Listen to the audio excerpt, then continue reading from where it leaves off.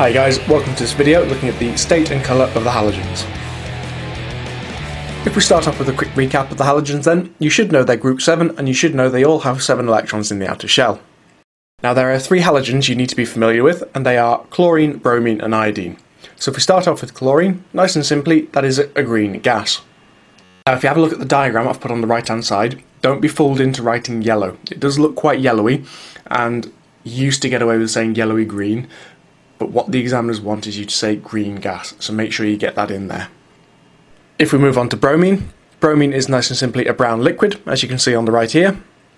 Again, when you evaporate it, it can look orange, and when you dilute it, it can look orange, but make sure you say brown. And finally, we have iodine. Now, iodine can look either purple or black. Now, I would be careful here because some exam papers don't like you using the word purple. When you heat up iodine, it will turn into a purple vapour, but usually the solid itself is black, so make sure in the exam you either say black or dark grey.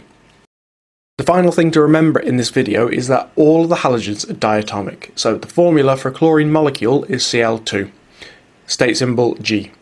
Bromine, Br2, state symbol L, and iodine, I2, state symbol S. And if you wanted to know why they're diatomic, nice and simply, because they've got 7 electrons in the outer shell and they're non-metals, they covalently bond with another version of themselves. So you have 2 chlorine atoms covalently bonded together to give themselves full outer shells. And that is the same for bromine and for iodine. Now, this is a really quick video and there are only a few different things they can ask you on this. So I've got an example question which says describe the colour and state of the halogens. So 2 marks for chlorine, 2 marks for bromine and 2 marks for iodine. Shouldn't take you long, have a quick go and we'll see how you've done in a minute.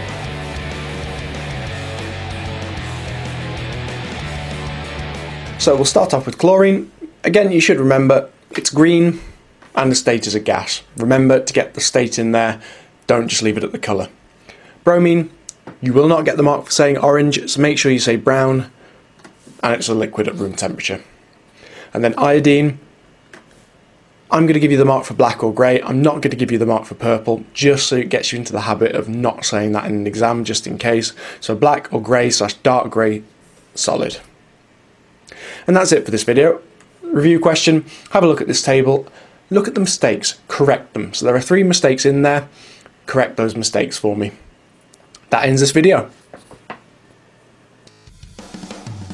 Hi guys, thanks for watching.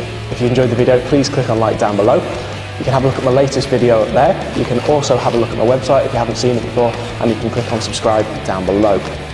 Bye now.